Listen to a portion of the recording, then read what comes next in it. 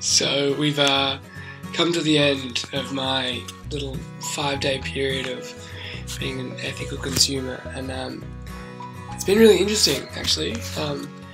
It's been pretty difficult, and I guess I was expecting it to be difficult going into it, but it's been hard in ways that I probably wasn't expecting.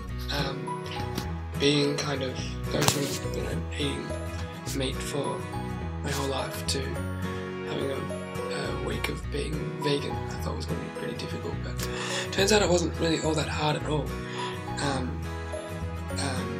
Besides from kind of planning and having to know what you're going to eat and that constant looking up of things and making sure and double checking. And I guess that was the thing that kind of surprised me, that the difficulty wasn't in the being ethical, the difficulty was in the effort it took, if that makes any sense. Because just you can't have any spontaneity at all. Like, you can't be just walking on the street and think, oh, I'm a bit hungry, I might grab a chocolate bar or something. You just can't do that. You have to stand in 7-Eleven and Google every single thing that's on the shelf to try and figure out how ethical these companies are and if you can buy it. And yeah, that got really, really tiring actually. So even though I probably don't think that kind of super extreme, hardcore version of ethical consumption, which we tried to do for only a really, really short period of time, probably isn't practical for most people and really won't lead to kind of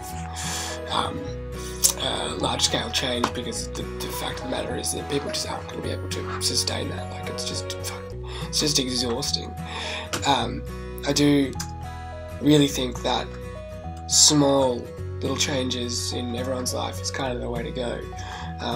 Like, I personally was kind of a little bit surprised and blown away about how easy it is to get reasonably priced, awesome organic produce delivered like straight to your home, which is something that I'm going to keep doing, because it's just so easy. It's not all that much more expensive than buying a big going shopping at Coles and Woolworths, and because they're giving you a whole bunch of stuff. I know my willpower is pretty shitty, that when I go with the intention of buying like good fruit and vegetables and everything like that, I'll come out with like packets of pasta sauce or whatever happened to be on sale, giant things of Doritos just because they were there. And it's fun as well, because like you are given a whole bunch of fruit and vegetables, and then it's kind of like, well, create something with this, which is cool if you're into cooking, and it encourages you to cook with stuff that you probably don't normally cook with, and experiment and do some stuff different. So that's really fun, and I really enjoyed the ethical drinking stage as well.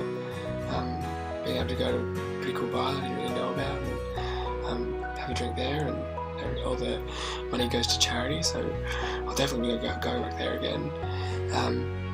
In terms of the eating, I think that being fully vegan probably isn't for me. Being vegetarian is something that I would totally consider. I'm not sure if I'm quite ready to do that just yet, but I've definitely cut out a lot of meat from my diet, especially red meat, because it is the whole red meat industry and just meat industry in general is such a insane, it has such incredible environmental impact, and obviously there's the ethical issues with killing of animals for our food and stuff like that, that even though I'm kind of willing to go full vegetarian, they're just cutting that down and maybe only having meat once or twice a week, which is something that I'm gonna try to keep doing. Yeah.